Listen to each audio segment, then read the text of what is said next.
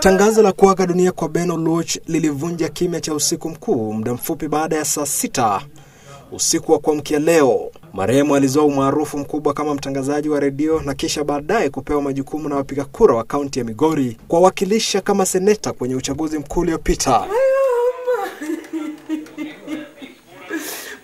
Ni taarifa iliyopokelewa kwa majonzi na jamaa na familia yake pamoja na wenyeji wa kaunti ya Migori, wengi wasiweze kuyazuia machozi yao, baadhi wakimiminika nyumbani kwake huko Migori kuomboleza kifo hicho. He didn't live to fulfill his promises and we are very saddened by that, but nevertheless we believe that whatever Ben started will be achieved.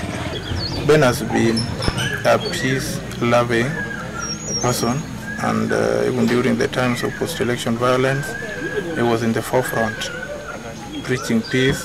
Let us all be together the way he had everybody under his umbrella.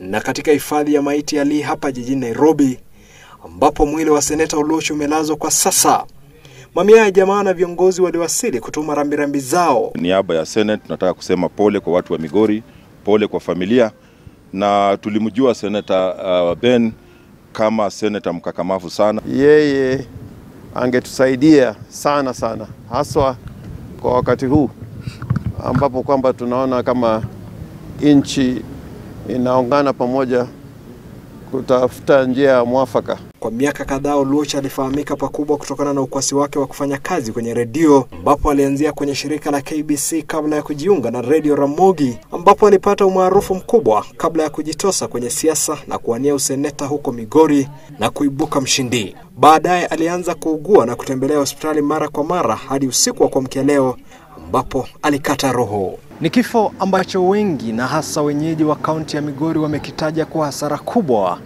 kwani kulingana nao Ben Oluoch alikuwa kiongozi ambaye alikuwa na nia ya kuleta mageuzi kabambe katika kaunti ya Migori.